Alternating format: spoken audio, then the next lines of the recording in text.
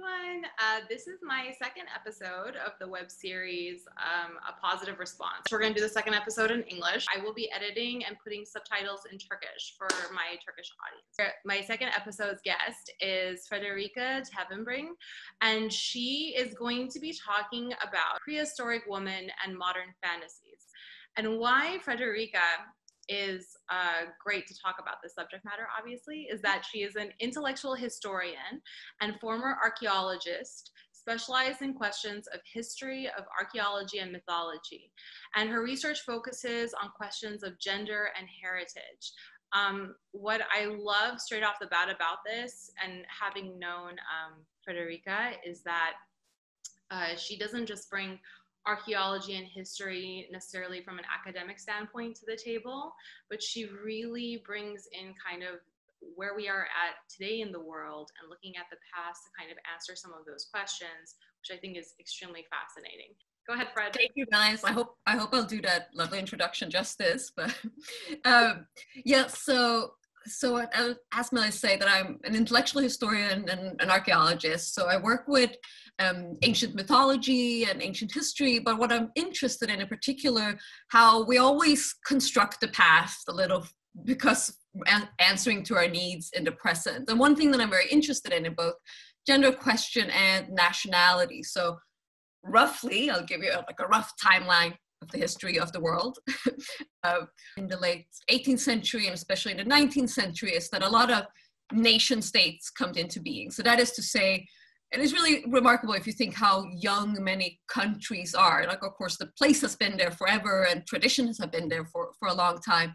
But thinking of yourself as a nation, how do we create an identity, which is particularly in the 19th century and early 20th century. And a lot of what happens then is to look backwards, to look especially to antiquity and to think of the past as a heritage. So us being the people with the same ancestors, the people carrying the same traditions. And that also, it's around this time that also history starts being studied as a historical discipline. Archaeology starts to be done, not just digging around to find beautiful things, but actually digging systematically to find out what actually happened to our ancestors. So a lot of things that we think of history as something very old, which in one sense it is, that history as a discipline, as something we do at universities, is not so old. What happened in this time in 19th century, especially in Europe, is particularly like Greece and Rome. Ancient Greece and ancient Rome becomes very important. And you can think about it, it still has this very loaded role in our culture. So if you go to a museum, you'll find tons of artworks depicting Greek gods and Greek myths. Our banks, our museum, they all look like Greek temples. So why is that? Like, also our president wants to have marble busts of themselves. So it keeps being this one culture that is really a very small time in world history that is being referenced as the past, as if that was the one touchstone that also trying to be repeated both aesthetically, but also politically in a sense, because from that time there's also a sense that this was actually the time, like the time of the best art, the best politics, the most beautiful bodies, and so on. And what I'm interested in my research is, well, what do we do with all the things particularly from ancient Greece that maybe doesn't fit in? So things that are like a little too obscene, dirty, weird, a little too feminine, and how have people responded to those things? How have they maybe troubled this narrative of us inheriting this ancient formidable culture. So one figure, an example of this, of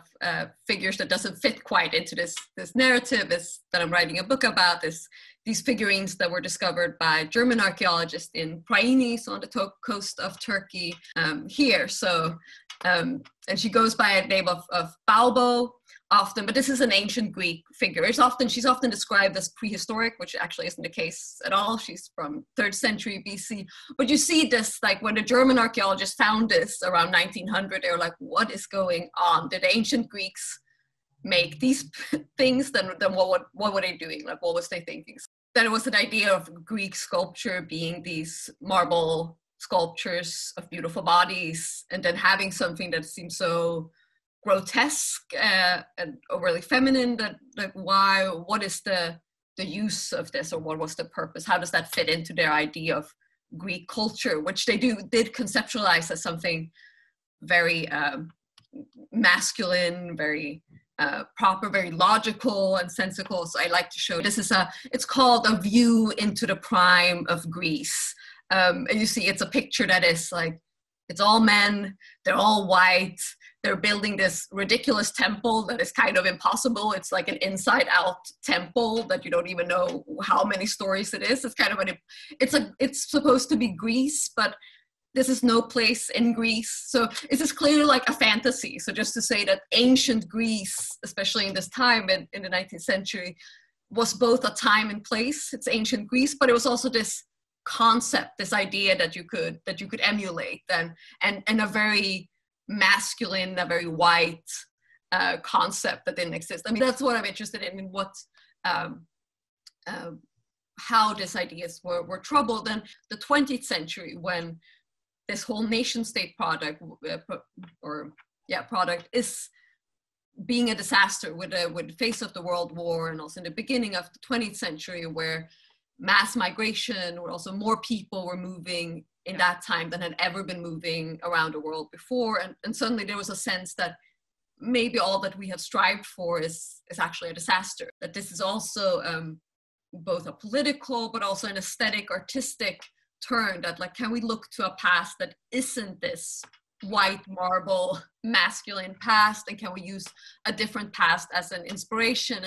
And one thing that a lot of both scholars, archaeologists, but also artists did was to look slightly outside what was traditionally Europe, and also to look farther back, like what happened before antiquity. One excavation that happened around 1900, or starting a little before, is that of Knossos in Crete, where you have this culture, so a place in Crete that is Greece. It's still very much thought of as Greece, but of course around 1900 is also a time where actually exactly when this excavation has happened, 1900 to 1920, Crete is also one of the battling points between the Greek nation and the Ottoman Empire that is starting to crumble. So this is it's a very loaded place in that time of what is Europe, what is Asia, and a lot of politics between the European powers and the Ottoman Empire played out on Crete. So this place becomes also a place to look for what it means to be European, because it's not at all obvious that Crete is European. It's also very close to, and I've always had connections to the Levant, so Syria, and also down south to Africa, to Egypt. But in these excavations, we found then a culture, a Bronze Age culture, so something starting from the Bronze Age is roughly 3000 to 1000 BC, that has a completely different aesthetics than ancient Greece. So you suddenly find these images of much more women being, and also pictures of women taking part in rituals and seemingly taking part in important events, public events. And it just seemed to be an idea of, this seems to be a very different culture, and one where women have a different status. There's almost no depiction of wars and violence. There's no picture that is obviously of a king or a ruler. There doesn't seem to be this one figure that everyone is focused on. And this became a very charged excavations of thinking of, like, maybe this is a completely different society, both from the society we have today, but also from every other ancient society. We kind of just have assumed that every society have had a male head, someone at the top of the pyramid. So just to give some perspective, if we talk about what we may often think about with ancient Greece, like Plato, the philosophers, the tragedians, that's around 500 BC, or the 5th century BC. And this is like almost 1,000 years before. So when the Greeks write the Homeric epic, so the Trojan War, they are looking back to this older society. They have some vague memory that there was this great civilization that somehow went under. And we also think that it might have been myths like Atlantis, like something, this fantastic society that disappeared. That might have also been inspired by this vague memory that there was an even older society that went to a disastrous end. Also because there was a big volcanic eruption that probably had a lot to do with the end. But I'll show you, this is one from Santorini in Greece. And you see there, I mean, they're very compelling, these images. they're some of the most beautiful images I know, actually. But you see here these two women, they are gathering saffron. So they're picking crocuses, the flowers, to make saffron of. And this is the type of imagery we have. So people doing probably not everyday thing. There's probably some ritual or some important meaning to it. But we have people that are, it's not just the, so the art from, for example, Egypt or from Mesopotamia, so in the region of Iraq from the same time, a lot of the art is people bringing tribute to a king. It's a very clear hierarchy of who's in charge, who's working for them. And here we have these scenes of people collaborating, doing things together. We don't see, obviously, that someone is the center of attention. Yeah. So another image that's very famous, this one from Knossos in Crete, and we see here it's some kind of event, like people are gathered, people are looking at something, but one thing you can see that if there's no one person who is obviously in a more privileged position, and the people who seem to be more individualized are these women that you see sitting in the middle band. So you see these women sitting and turning, they're kind of in pairs and looking and talking to each other. In Egypt, for example, you would have the pharaoh would be depicted as much bigger than all other people. Exactly. Like, so there's often subtle ways to show hierarchy or who's in charge. But here we have like these scenes of crowd where, if anything, women are the ones that are more individualized, that they seem to have more personalized, that there is some attention to them, but as you say, they're not really the focus of attention by everyone else. Yes. And it's just they're also very compelling because it's easy to picture what this life is. Like, we have few cultures where we see such beautiful everyday scenes. Exactly. What happens though is like it's a beautiful place, and it's one of the most visited sites in Crete, but the archaeologist who excavated, Sir Arthur Evans, who was a brilliant archaeologist, he was very touched. He was very disturbed by also the Greco-Turkish wars that were happening and the violence that was happening. And got, it's hard to say how much, but a little wrapped up in this fantasies or in this idea of this culture. So his work on it becomes more and more fantastical. And there's a lot of forgeries coming out from this place. Here you have this goddess, so she has these amazing outfit with her breasts out, holding snakes. This is actually 3 different parts, this sculpture, that has been pieced together. She has like a little hat with a cat sitting on her head. That has nothing to do with ancient, that belongs to something completely different than just the archaeologist who found like, well, that looks neat, I'll just put it on her head. So then she ends up with this little cat hat. So it's become like very much a time that is a bit inspiration, but it's a little hard to differentiate about where does the modern reconstruction stop and where does the ancient culture take on. And a lot of it is very clearly a society that had probably a different gender roles than we know from many other societies. And even if they did have wars, it's striking enough to have a society that doesn't celebrate that doesn't show that as their main. That is not what they want to make their art about. But it's an interesting thing that also what we assume to find in history. I mean, there's been a lot of work, backlash in archaeology after his excavations to say like, well, it was all fantasy. They were just as violent as any other place. And it's interesting that there's almost a more urgency to prove that no, like women were not at all like in charge. Like, why is it this? Because normally when we find statues with pictures of men in society from ancient society, we do assume that they were in charge. So this also causes us to question, how do we work and why is it so important? Like, why does this have to be extra proven before you're allowed to say that, well, maybe women were actually ruling? And then one thing that I think interesting, and one thing in this project, is often that a lot of these ancient sculptures, they're immediately classified as goddesses, which can be very inspiring and empowering, I think, but also a little bit relegate women to this other sphere. Like, what if she's just a woman in charge instead of being a goddess? And also, like, it's always like one trope that you hear a lot is like, there's one goddess. There's just different pictures of one. So like, even if there is one woman in center of attention, it can only be one, like female. for example, these artifacts coming out from Greece, which are even older, or they're even older, from around 3000 BC. And there are these beautiful figures of women, and they're very simple. And if you compare this with a lot of this, these are started coming out between the 1930s and the 1960s. They're being excavated. It's very hard to know. There's a lot of illegal excavation. We don't always know where they come from. And a lot of them are probably forgeries because they're pretty easy to make. And if you think this is also a time period in modern art where we have much more abstract art or cubism. So it's a very hand in hand of these being inspirations for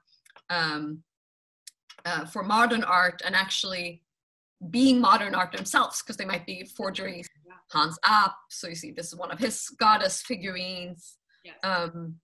Or people like here, Henry Moore in Britain. So there's also a lot of artists, not just that they're taking these shapes, but also the motifs. So there is a more interest in doing female figures. Whatever these ancient figures are, we interpret them, but also started producing art, turning away from maybe the art of the 18th and 19th century. So that type of the white pillars and the white marble statues, and thinking about what else can art be, what can it look like, what can it celebrate, what can it be about. The other site that I wanted to show you or talk about is the Çatalhöyük in Anatolia, in Turkey, and also these images where we have a society. This is a Stone Age society, so this is roughly 7000 BC, so way before. And this is a time where we don't have many cities or many states, and a very early place where people lived together. So one of the earliest that we know of. And we find in this place, in other times where we go and excavate, we expect to find a temple, like a palace, something that is obviously a place of attention or of power, something that is more lavishly decorated, just looks more comfortable to live in. And we don't have anything like that. So every house seems to be built. There's a lot of people living together, and they all seem to be living in roughly same-sized houses. And also we found sculptures, both of women and men, found these fantastic images of really big women and older women too. So you see someone whose skin has been around for a while. And we talk about what are these? Are they goddesses? Are they queens? And even if we don't know exactly, I think it's interesting to know enough that this is a society that values and want to depict old women, old big women, and maybe that also their categories could be different from us. That is not maybe so important that if it's men or women, but maybe, for example, age can be much more important than it is for us, that you want to be celebrated for having reached an old age. And one thing that I also with these, that they're often called goddesses, and there's often emphasis of that, well, these goddesses must be goddesses of fertility, of childbirth, which is like, that's great, but women do more than just that too. And it's just worth to point out, like, these women look like they're like well past that stage. They did that, for example, in Egypt. Yeah, so for example, this is the statue from Egypt, and this is a queen that we know had a lot of influence. Like, this was in no way a matriarchal society. There was a male pharaoh, a male king, but we know that this Queen Tia, she had a lot of power, she was a lot of influence, so foreign kings would ask to like talk to the queen mother, and you see, like, this is not how a portrait, this is not what she looked like necessarily. She can choose to be depicted however she wants, but it's worth noting that the way she wants to be depicted is as an older woman, as an over middle-aged woman, that's something she's proud of, like someone who has lines in her face, like someone who has lived a long life, and that's something to be proud of, and something that can be the source of her authority. And it's a feat. Like, it's impressive. Like, not very many people get to grow old. Exactly. And now we're in a mindset of just eternal youth. Exactly, yeah. So it's a little bit of a shame where people were like assume, and with, again, that we just assume that especially women would only want to be depicted as young, and which is not always at all I mean, I'm just fascinated with, especially when we talk about the deep past, the prehistoric past, that is when we don't have written sources, where we actually only have images and archaeology to go for, and how like everyone becomes this hobby psychologist and be like, well, this is how humans work. It'd be like, well, if we knew how humans work, then it wouldn't be any point of doing archaeology. We're doing it to find out. And you will be like, well, young women have always been like the most sought after because they can bring children to the world. Whereas if you actually, as you probably, every midwife will tell you, like the best sign for that someone can have a child is that they have already had a child. So actually, if you just wanted like to depict women who would be good childbearers, you would have someone with like, you know, like a body that proved that she had already gone through that. It's so interesting. And it's funny because when you bring it back to today, also this internal youth look, it's kind of like what's depicted is like, it's the part where right before you're supposed to be having children, right? And we're right, exactly. Want like this perfect want body or moment that we're stuck in before we produce. For me, at the end of the day, the what is interesting with history is it's different, and that's also the challenging thing, is that it's not just the opposite of what we have. It's not the same, but it's something radically different. And that's also what can be so productive with looking with the past, and the most difficult is that you really have to try to put in a different mindset and also the most. And that's why I think showing these modern artworks, I think that is a result of how looking at the past actually did change something in the present. It had influenced a whole new way of thinking about art and thinking about depicting,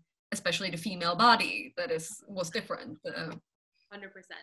Okay, so thank you so much, Fred, for being here. I think that was just like such a great second episode. It was really kind of we got to have like an alternative discourse on the past, and just like especially women's place in the past.